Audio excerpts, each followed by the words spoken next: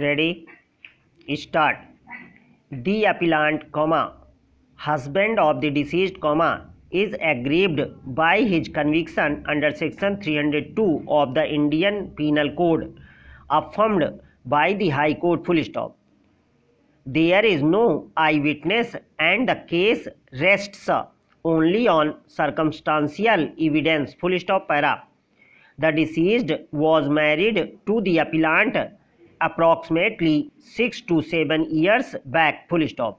Both of them were living alone in the house with their minor child, full stop.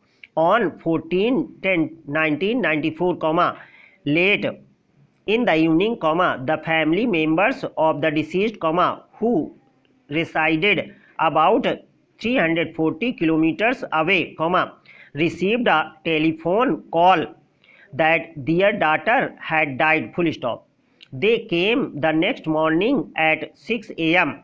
and found the body of the deceased in the middle room of the house, lying on the ground covered with a white sheet, full stop. The first information report was lodged at about 7 a.m., the inquest report was prepared same day, as also the post-mortem was done in the afternoon, full stop. The police, after completing investigation, submitted charge sheet under section 306 and 498A IPC, full stop. During the course of the trial, considering the nature of evidence that emerged, the sessions judge also added section 302 IPC in the charges, full stop. The sessions judge held the charge under section 302 to be established as the deceased had been strangulated to death, full stop. The High Court in appeal opined that the deceased had been hanged to death, full stop. Both the courts have unanimously held that the deceased did not commit suicide but that it was a homicidal death, full stop, para. Learned senior counsel Sri Vinay, appearing for the appellant, submitted that the deceased had committed suicide, full stop. The conviction of the appellant under section 302 IPC was not justified, full stop. The appellant has been acquitted of the charge under section 498A, full stop.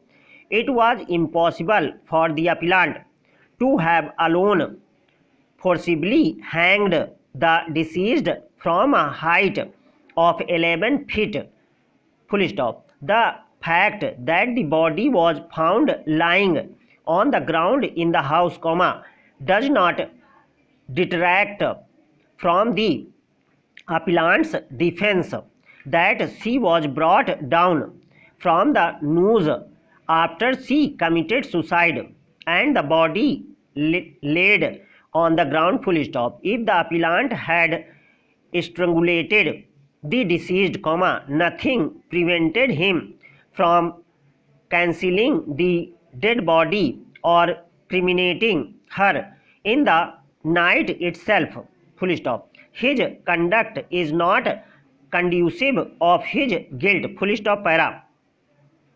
The mere fact that the deceased died in unnatural circumstances inside the matrimonial home cannot by itself be sufficient to shift the onus on the appellant under section 106 of the Indian Evidence Act 1872, hereinafter called as the Act, full stop. The onus first lies on the prosecution to establish a prima facie case of a homicidal death, ruling out all possibilities of a suicide, full stop.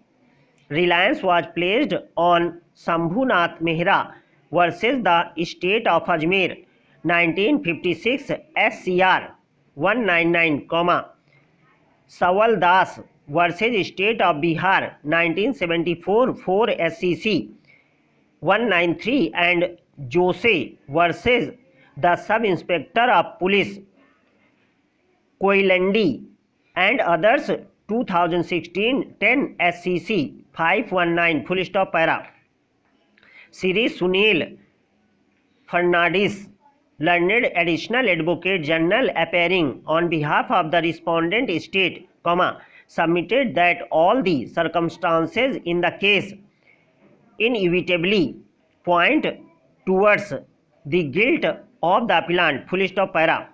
I am glad that the government has taken a number of initiatives to systematically address the challenges faced by the persons with disabilities, full stop. The government amended the Rights of Persons with Disabilities Act in 2016, full stop.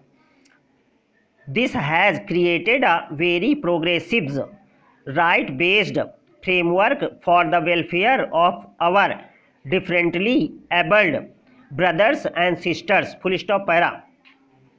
The quota of reservation for persons with disabilities has been increased from 3% to 4% in government jobs and 3% to 5% in higher education institutions, full stop. Education is the key to empowerment of every person, including persons with disabilities, full stop. I strongly believe that there could be a special focus on inclusive schools and also special schools so that each disabled child gets good quality education, full stop. A number of non-governmental organizations have been playing a significant role in the rehabilitation of persons with disabilities, full stop. I am glad that the government is partnering with civil society organizations, full stop para, creating accessible environment for persons with disabilities has been one of the priority areas for the government since inception of Accessible India campaign in 2015, full stop. Given the size of the existing infrastructure to be made accessible, I foresee that there is a need to develop collaborative efforts among all stakeholders for developing barrier-free environment for the persons with disabilities, be it in the physical infrastructure or transportation or ICT ecosystem.